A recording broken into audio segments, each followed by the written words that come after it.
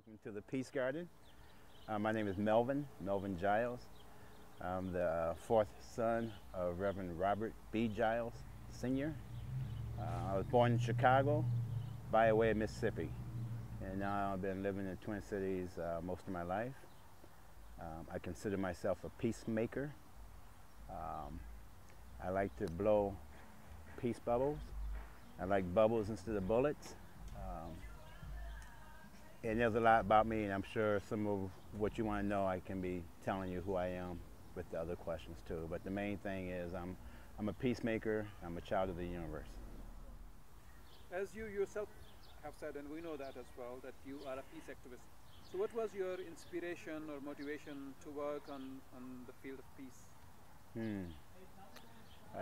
I would say just living. As I said, my father was a minister while he was living. It seems like the natural way to go. As African American in particular, part of that culture is about working for justice as a way of living. And I prefer doing peace work, prefer smiling, prefer taking life a lot lighter. So peace is one of the best ways to do that. Instead of, for instance, going into politics is nice, but that kind of can come with a heavy burden. Okay, as we know, and you said that we are sitting in a peace garden. Would you introduce your peace garden? What is this all about? Where did the idea come from? Yeah. This here, this is the Peace Garden. You see this peace sign here. Started probably 2001, 2003. Started with a high school. And this group called Afro Eco, which is a group of African Americans and alliance of people of color, of trying to get people to connect back to the land. So the high school needed some land. My neighbor here, we had this property.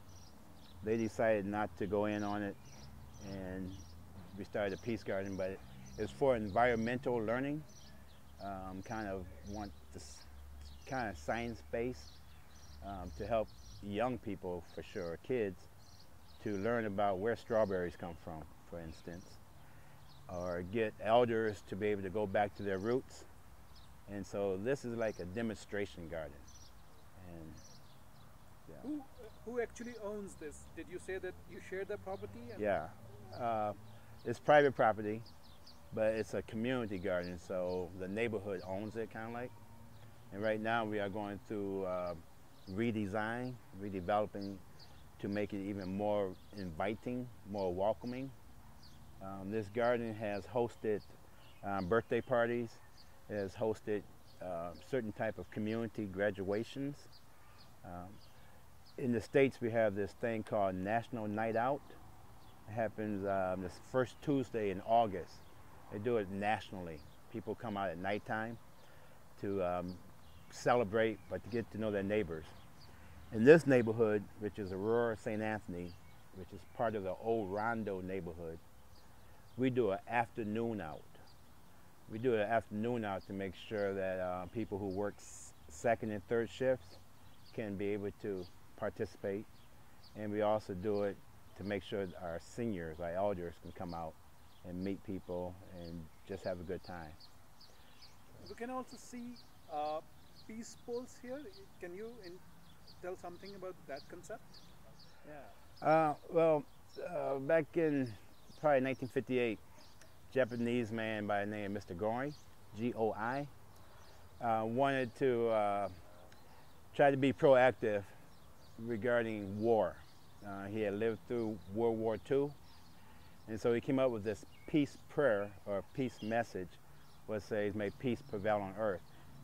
And he believed that the more people would say that and would meditate on it, the more peace will become a reality. And so this here, for instance, is a small peace pole. I call this a peace seed. It's like an apple seed, only an apple tree can grow. This here is a peace seed, and only peace can grow from it. But a peace pole has the word, "May peace prevail on earth," and it has it in different languages. And so I use it as a community tool, organizing tool. I believe the wood represents our spirit, and the different languages represents our humanity. And these here are actually not peace poles, what you see behind us, but those are just poles. However, they are home.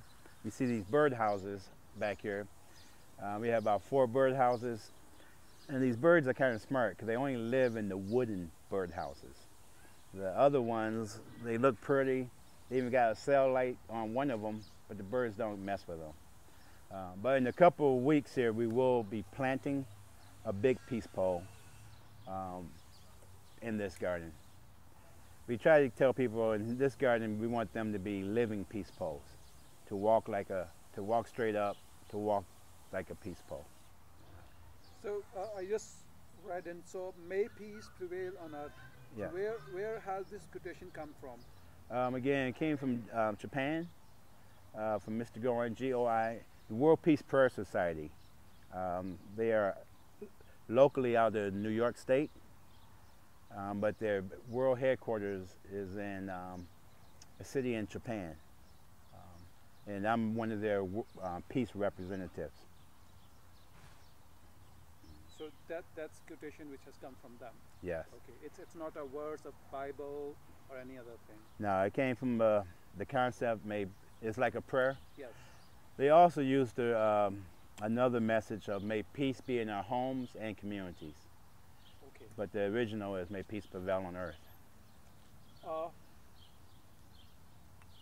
So you're a peace activist. Mm. What ways did you adopt to work on peace, to make others work on peace as well? Okay. Yes. That's a good question. Part of my background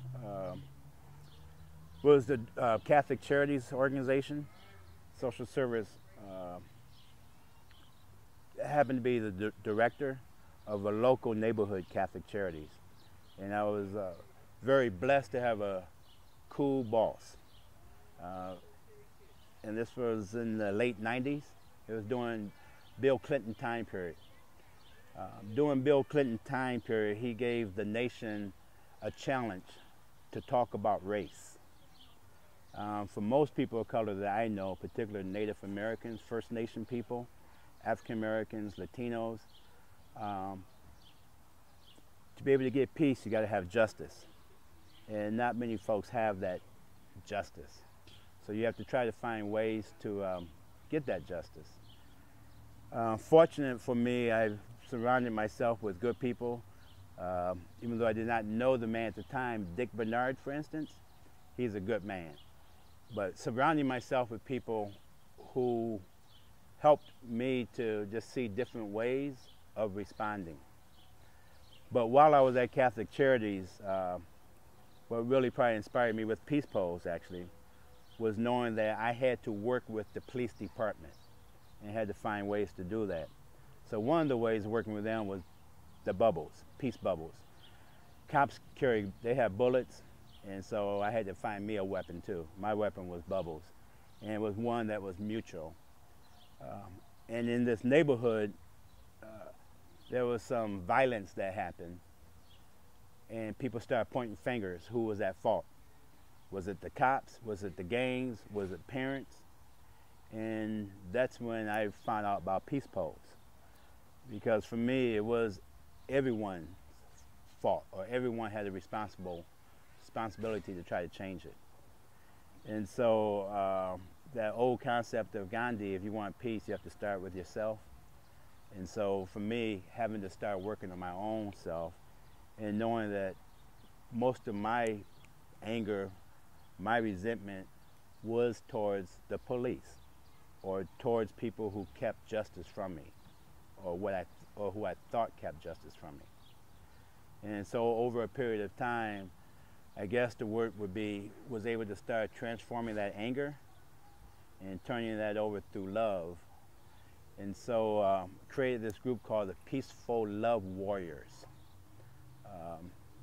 And it was like we was seeking peace, but we was warriors. But we could only overcome by love. And so a good example of that was in prior to 9/11, 8/25/01, the Ku Klux Klan came in town. At that time, our governor, I don't know if you ever heard of this governor named Jesse Ventura. Okay, he was the governor here. He gave the KKK permission to march on the Capitol, our state capitol. There were some people who really did not like that at all, and they formed a group called Can the Klan, like kick the Klan's butt. That group was in Minneapolis. We had a group over here of mainly young gangsters who was in gangs who also wanted to meet the KKK. The Peaceful Love Warriors called a meeting. We had the police come, we had other folks come. We had about 3 different meetings. We even met with the Archbishop. And we decided that we was going to do an alternative celebration. That instead of giving any attention to the KKK, we was going to give attention to ourselves. And so we did a multicultural healing celebration where we had about 8 peace poles. We had 8 different, whole bunch of different cultures where people would come and pour dirt actually on the pole as a symbolic symbol of our oneness and our together. We had Irish dancers, we had Native American drummers, we even had police officers being saged by Native American spiritual leaders. And I believe it might have been the only time the police and gang members worked together side by side to patrol a parking lot. And so that concept of peace really took a leap of, not just a leap of faith at that time, but it started inspiring people to see that you didn't have to go around getting a headache because of things you didn't like. That you didn't have to try to knock down doors all the time. That if you work together with other people, things can change. In the garden, we like to say many hands make light the work. So the more people you are working with, the lighter your job is, the load is. For me as a peacemaker, I try to walk lightly. I try to carry myself a lot more lightly. I follow the 4 agreements. Are you familiar with the 4 agreements? No. Yeah. 4 agreements. Be truthful with your word. If you have nothing to say, just chill out. Number 2, don't take things personal, which is kind of pretty hard sometimes. And you have to practice not taking things personal. But the 3rd one's the hardest probably, not to make assumptions. And not to make assumptions means sometimes you have to ask questions. You have to just can't jump to assumptions. And then the 4th one is just to do the best you can, and knowing that your best is going to change from time to time. And that helps me to be able to travel through the world pretty nicely. So where do these 4 agreements come from? It comes from this Latina brother. I'm going to say last name is spelled R-U-I-Z. And you can look him up. You can just Google the 4 agreements. He has a new one now called the 5 agreements. But I think the 5 agreements is basically just saying how do you enfold all that together, you know. And I think the concept is really just getting back to the land, getting back to the spirit. And okay, Melvin, how much was this fact affecting your mentality and work, that you yourself came from an African American community, which has traditionally been wronged in US and probably has not, at least in past, has not been treated fairly. So how much this affected your thoughts and then your work? Okay. I hope in a fantastic way. As an African American, you are proud just to be. I stand on people's shoulders. What other folks see as bad and terrible, as a black man, I see as strong and powerful to still be standing here. I can go back, you know, there's that thing about 7 generations when you can look back 3 generations and look forward and see your children, your grandchildren, and your great-grandchildren. For me, I had a couple opportunities to be able to say, I definitely knew my great-grandmother, I knew my grandmother, and I knew my father and my mother. And I knew their people, and hearing their stories, definitely nothing to be ashamed of, but only things to be very happy and proud of.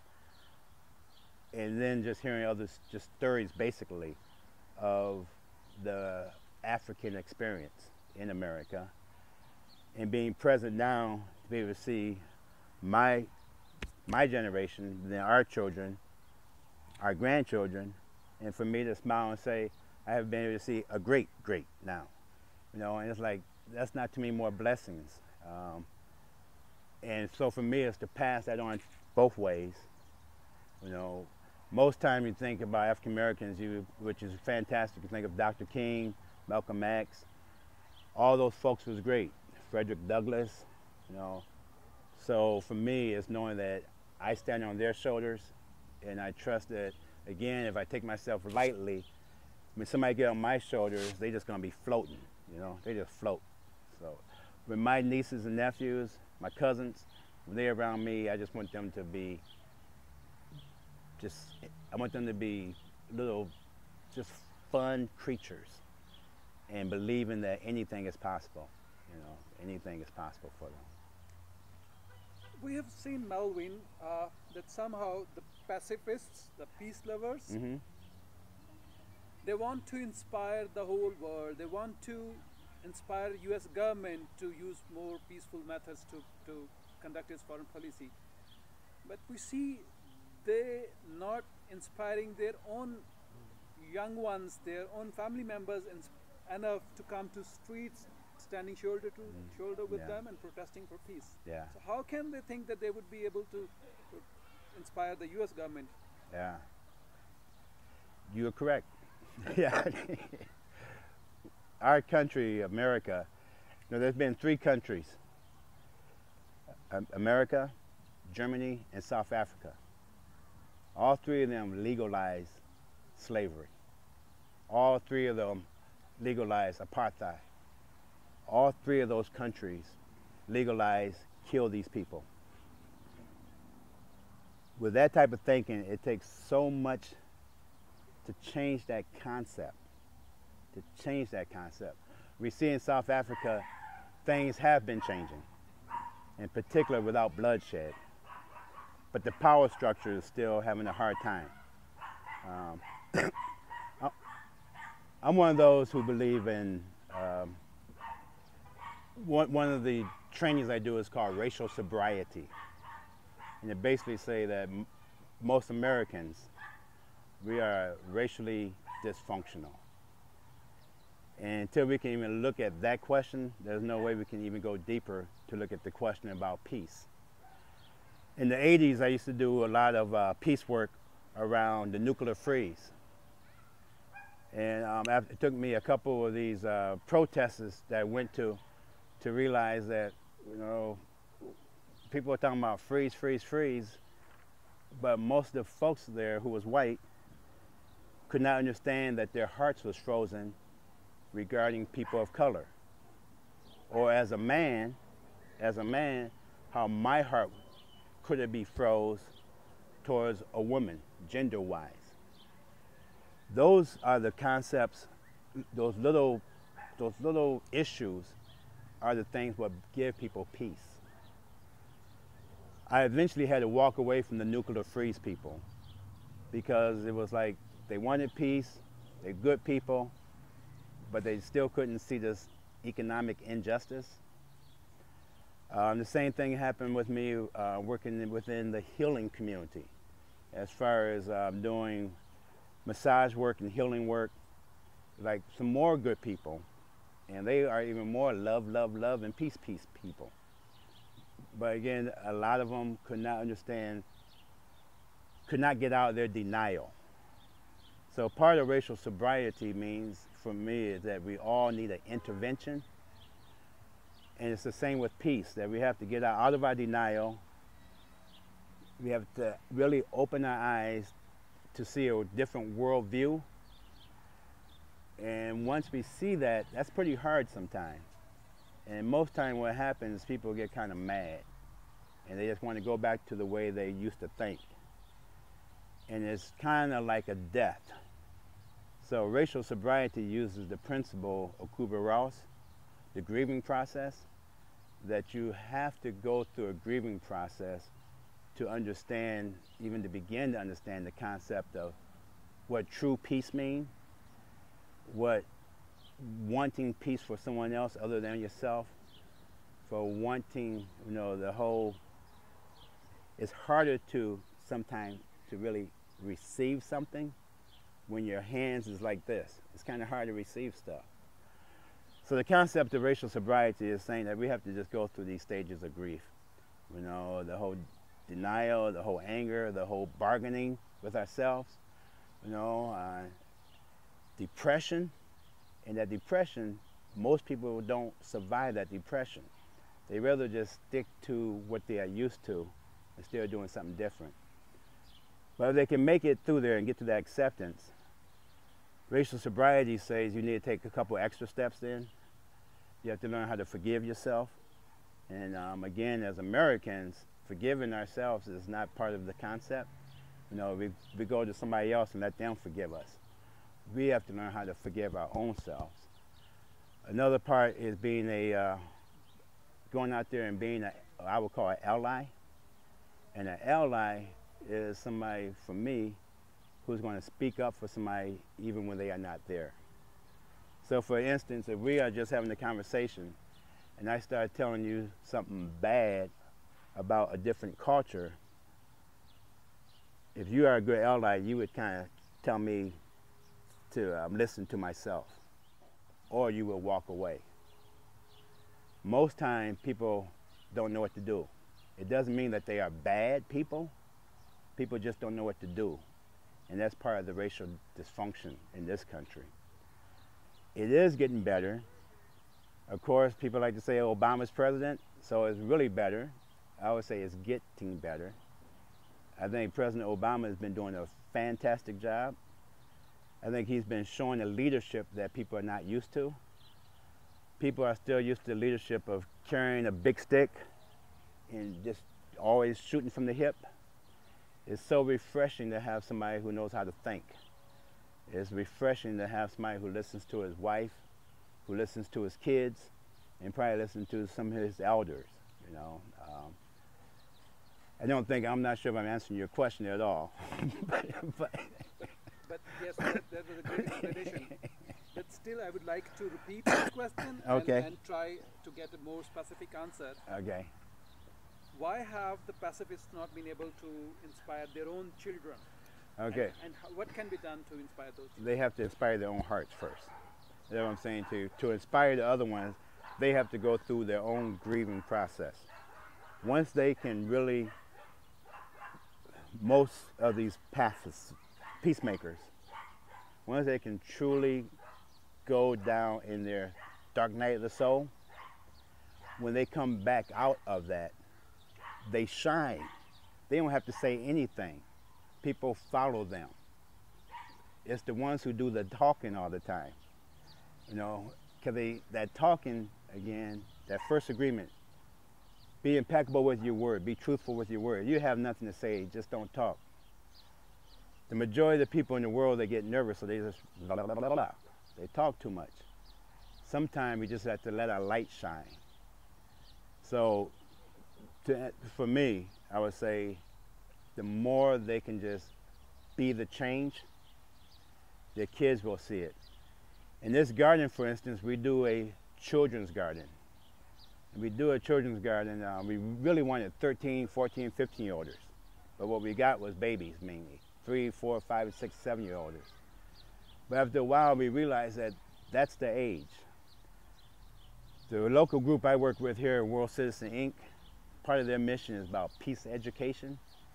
And their elder, Mr. Lynn Elling, he just drives it in. You got to start with the kids. You got to start with the kids, but not so much by being preaching to them or by telling them how to go, but by just giving them and showing them some possibilities. The peace education that World Citizen Inc. does is not saying we have the answer. It's saying, come to us, let us all work on the answer together. People need a place to be invited in. You know, most time it's always this hierarchy. The First Nation people have, and that's what I like about this peace symbol here. It's a circle. You know, it's not about who's on top, who's on the bottom. It's kind of flat. And those are more the concepts of what leads us to true peace. The head lady of the World Peace Prayer Society in Japan, she has a book called The Keys to Happiness. And she introduces the concept for people to start thinking about effect and cause instead of cause and effect. And she basically is saying you have to put out there what you want to create the cause that you want. Right now we are still, as a society in America at least, too much into blaming. You know, we have to stop. Like I was saying to you before, when we had violence here, people would blame that person, they would blame that person. Instead of just saying, let's come together and just see what we can do together. You know, those, and it takes people at least 3 or 4 or 5, sometimes 100 times to hear something. I know it took me a long time, and it still is taking me a long time to understand a lot of things.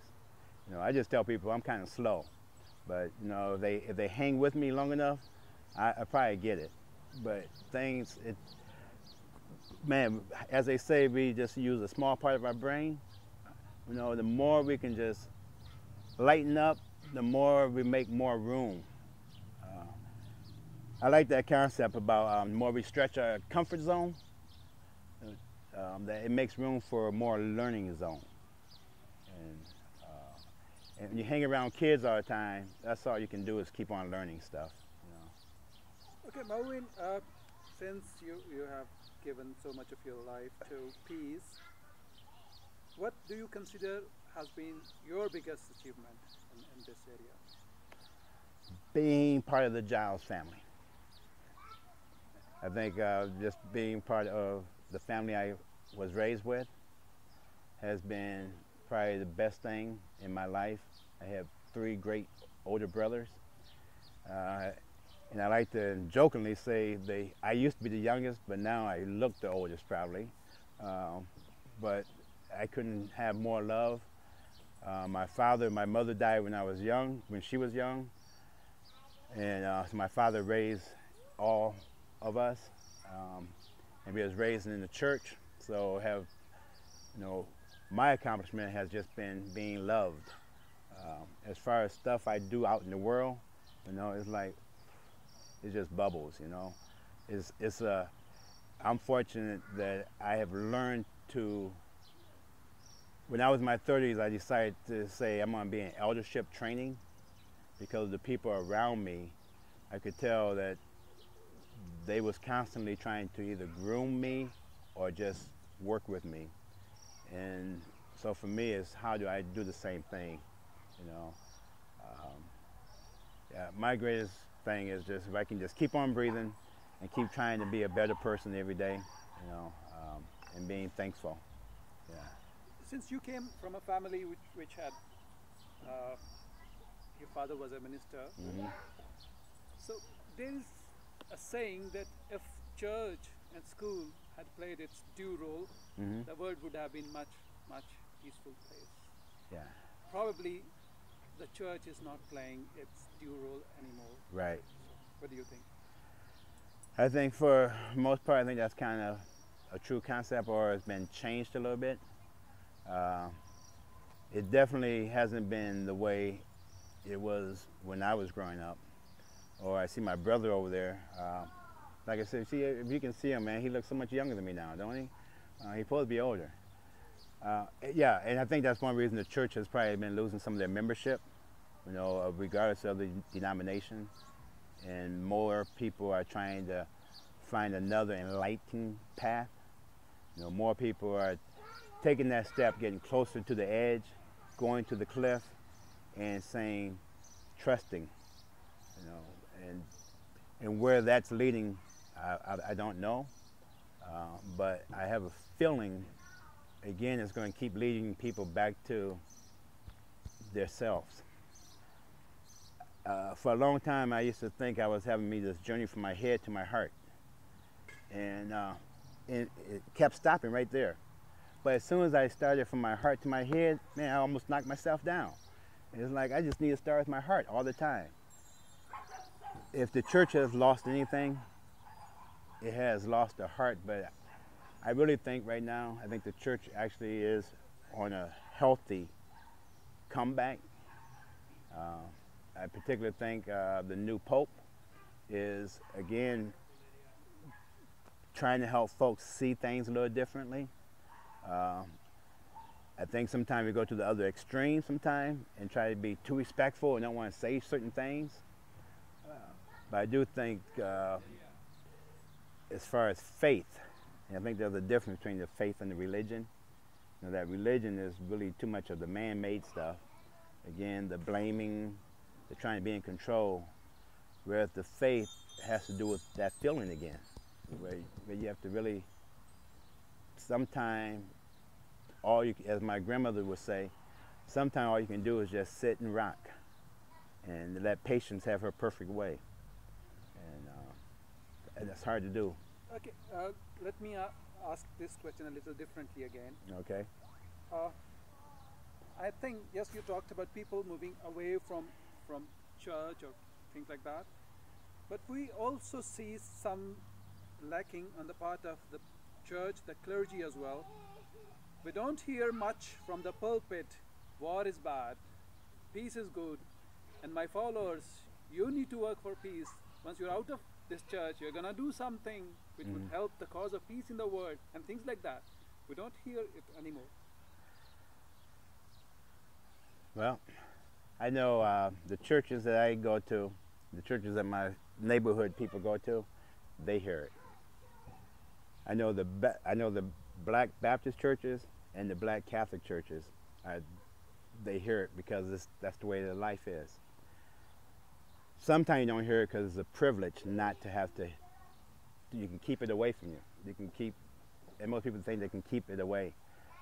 Most of the churches I know of, most of the flyers I get from churches, they may not be saying it a certain way, but they definitely are saying, how do we feed this community? How do we help get more kids adopted? How do we stop racial profiling? How do we make sure people have health care? So the churches that I go to, the churches that people I know, they are still fighting for justice.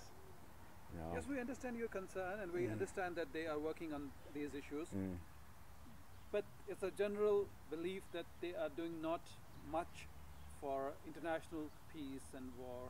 Yes, they do raise these issues which are direct and immediate concern of their followers, but they do not take up the issues of war and peace in the world community to the extent and in the way it should be taken. Possibly. I would say to you, because I like the way you say that, it makes me smile actually, because I think so much work right now is being done on the ground level. So much work is being done in the grassroots level. So we may not be hearing it from the regular sources, but on this ground level, or on this other social media level, the drum beat is beaten. People are working together so well that the stuff we do hear probably is saying that nothing's happening. I can guarantee you, you go into a certain reservation right now, especially up north, it's called self-determination. It's almost like saying, we don't care what the media think no more, because what's important is us. It's part of racial sobriety again. To become more functional, you have to break rules. Some of the rules you have to break is the rules of don't tell, don't ask, don't trust. People are beginning to trust each other. People are beginning to ask questions. people are beginning to tell things. They got too many smartphones out here now. People are seeing when cops are bad. People are seeing when cops are great. Stereotypes are being broken. What doesn't make news too much is when cops are great. What don't make news that much is when neighbors help neighbors. It make news sometimes, but what we usually hear is about death, destruction, things that get people attention, things that are based on people's fear. I think part of what is happening, this little struggle right now, we're getting into this critical mass of what people want to put their thoughts on. If they want to put their thoughts on just fearful things, or they want to put their thoughts on hopeful things. And a lot of hopeful things are kind of invisible. We know that old saying about what's true is invisible to the eye, you know. Yeah. Okay, again, discussing the same issue in a different way. In the United States, we come across so many good people, like you, Dick, and others, and so many organizations, and church as well, as you say, working and professing the cause of peace, but we do not see any meaningful impact being made. We don't see any restless nights in White House because of so many people out there asking for peace. So where is the disconnect? Where is what's that which is not letting make impact?